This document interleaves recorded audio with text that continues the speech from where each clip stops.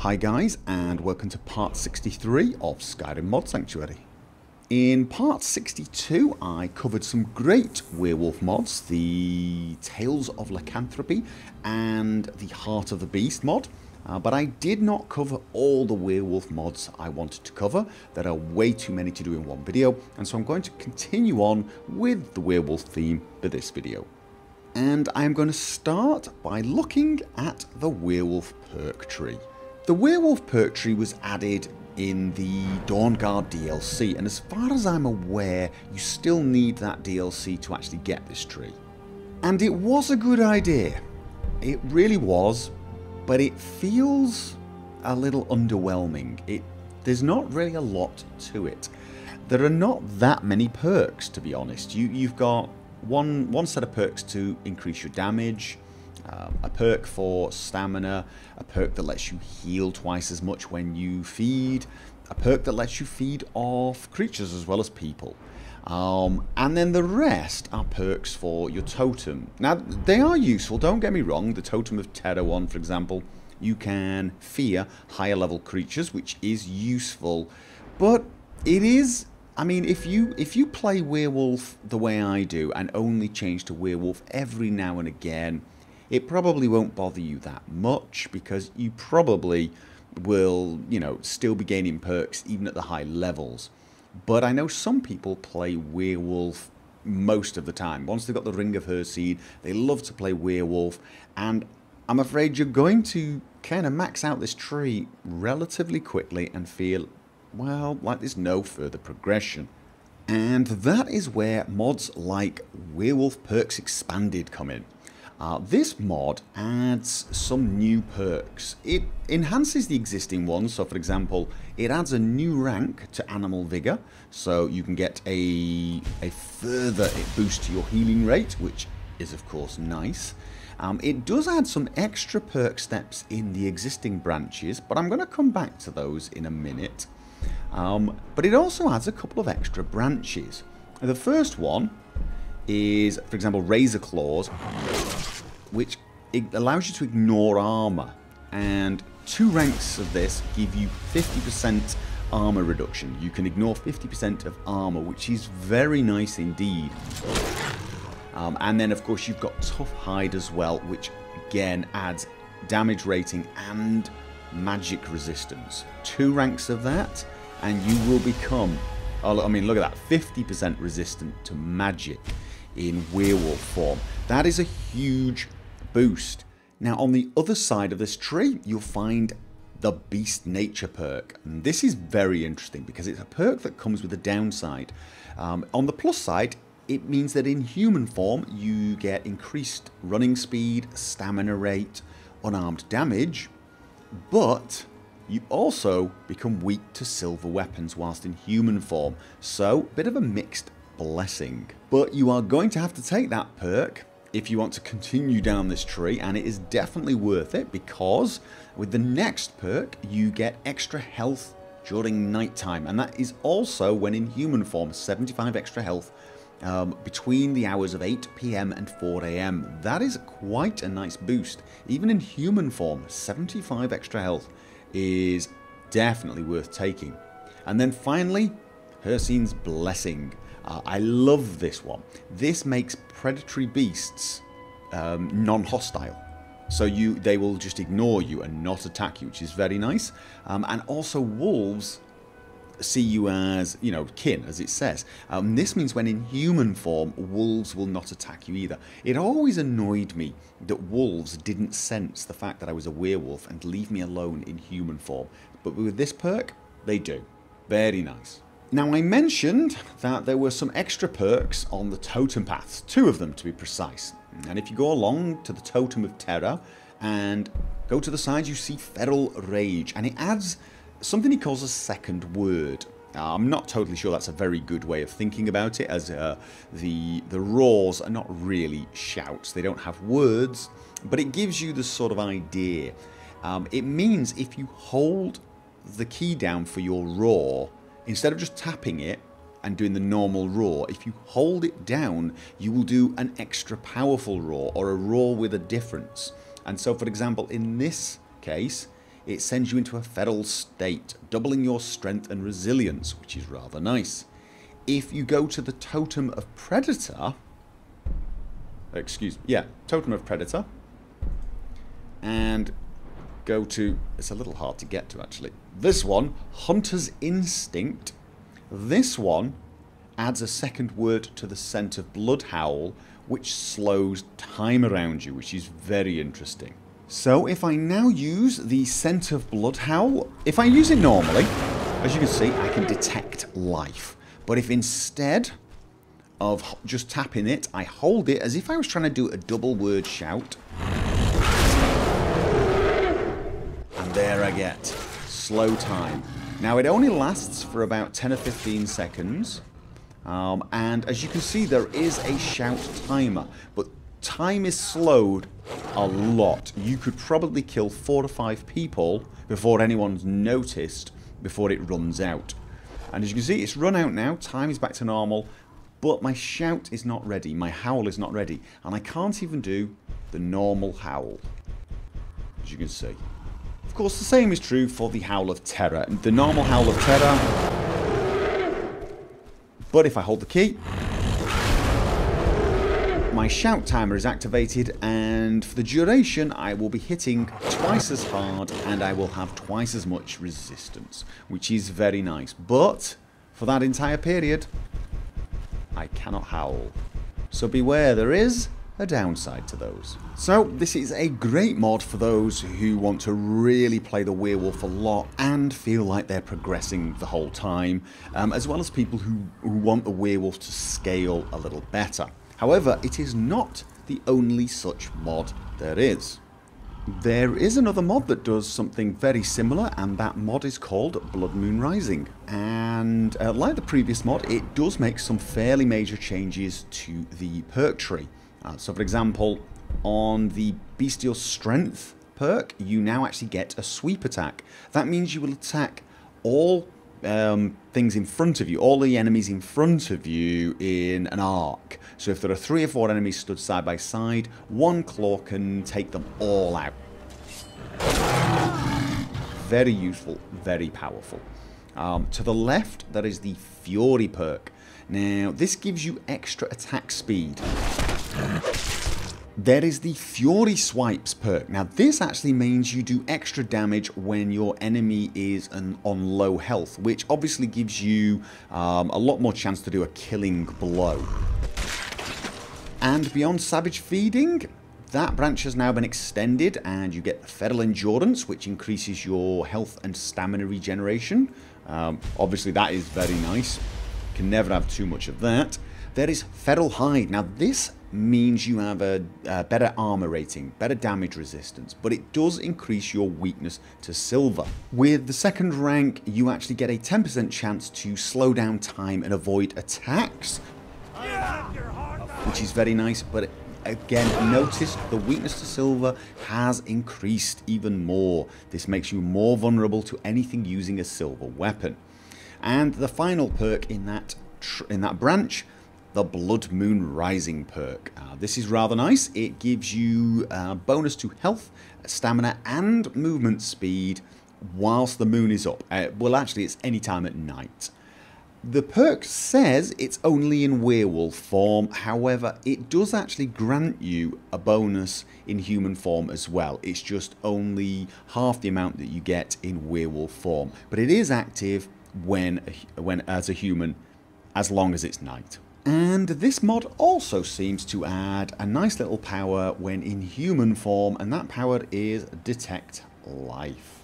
Now on the Bloodmoon Rising page, it does state that this mod is not compatible with any other werewolf mods except Tales of Lycanthropy, but I don't think that's correct.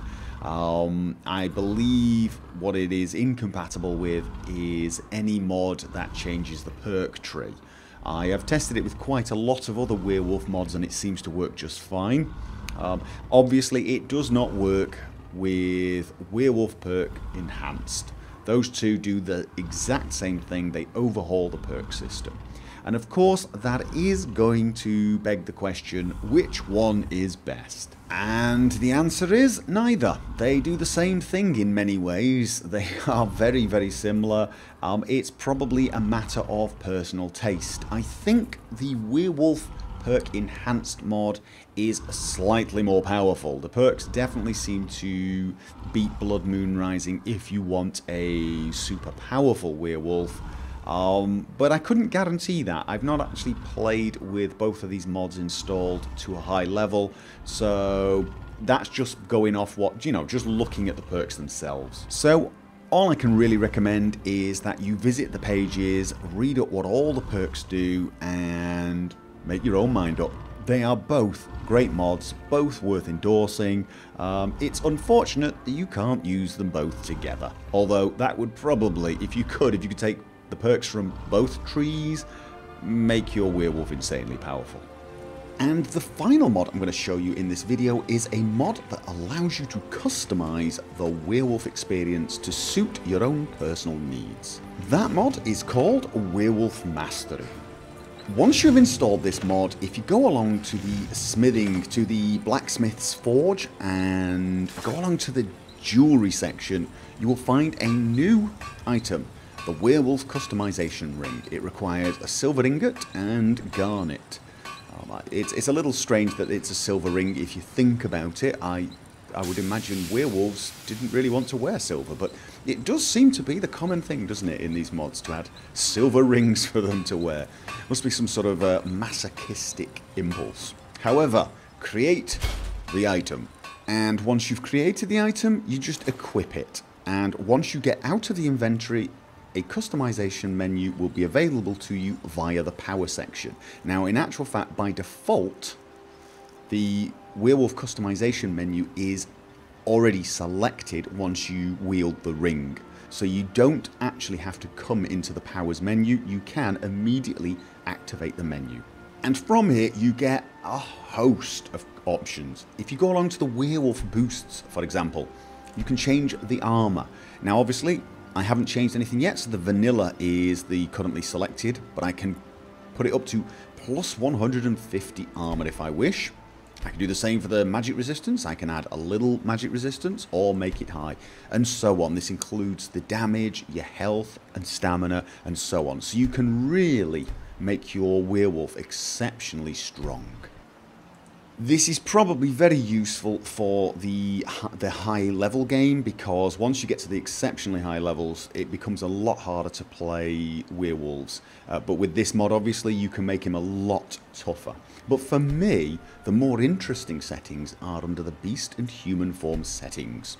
So for example, if I go to beast form, I can change things like the beast form duration. I can make it longer. I can even make it unlimited, so I never revert back. I don't have to feed. I can stay in werewolf form until I choose otherwise, and I'll show you how you do that in a while. You can change it so that you can actually loot, and even loot and open your inventory. I'm going to do that. You can change the transformation settings so that you cause a wave of fear. I'm not going to select this, but you can actually have a wave of fear when you transform. The levels available to you depend very much on your own level. So for example, you can see I don't have the option to scare high level people because I am not level 45, I think. I think I need to be 45 to get this option available. You can also set it so that you heal whilst transforming. And this one is absolutely brilliant. You can actually make all NPCs non-hostile for yourself in werewolf form. And this means when I change into werewolf form,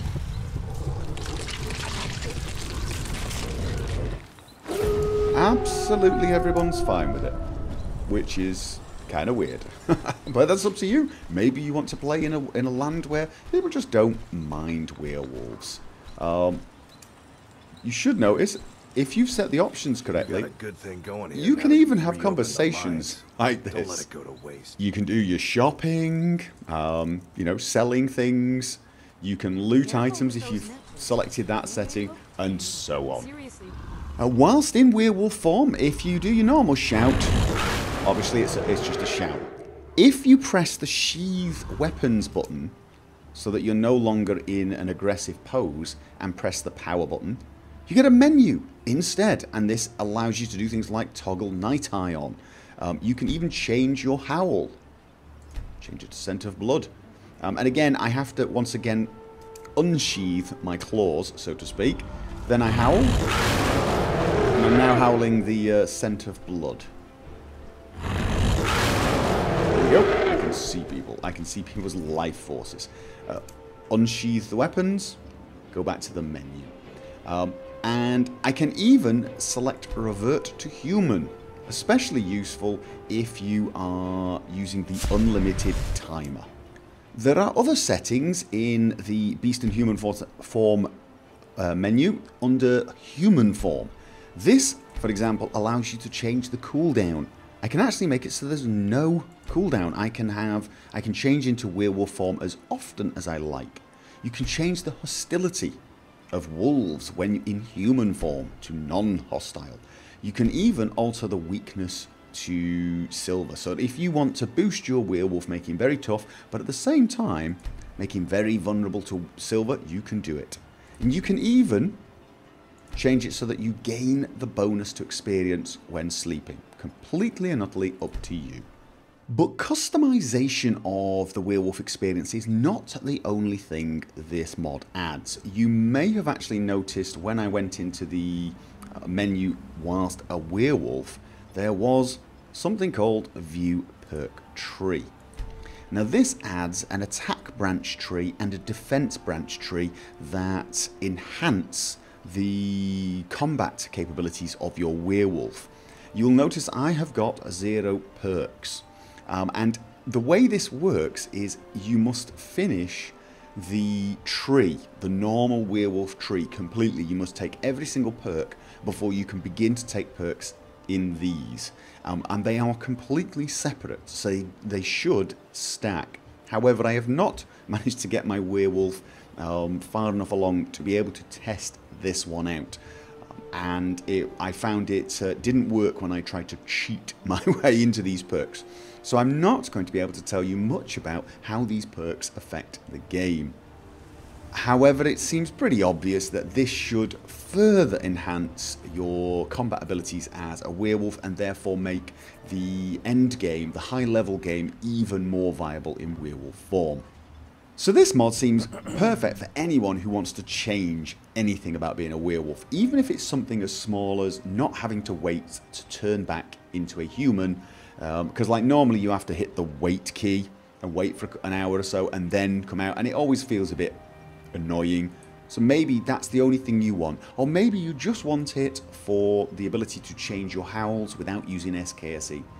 There are so many options, and how many of them you use is completely up to you. Installation of these mods is pretty much as you would expect. It is fairly easy. The Werewolf Perks Expanded mod, you go along to the file section, download with Manager and activate in the Nexus Mod Manager. Very simple indeed. Now I was not updating from a previous version, but apparently if you are, you need to run the update bat file and that will reset your perks. Read the instructions for that. I've not tried it myself because I didn't try the older version. For Bloodmoon Rising, now the file section there has a single file in the main file, so you'll download with Manager on that and activate in the Nexus Mod Manager. But at the time of making this video, there was also an update file. You will need to download with Manager for that as well, and activate that after the main file, and when it asks you to overwrite files, click Yes to all. And for Werewolf Mastery, go along to the file section. There are 2 main files, one for Dawn Guard at the bottom here, and the top one which is for people without Dawn Guard. I have Dawn Guard, so I download with Manager on that one and activate in Nexus Mod Manager. All very simple.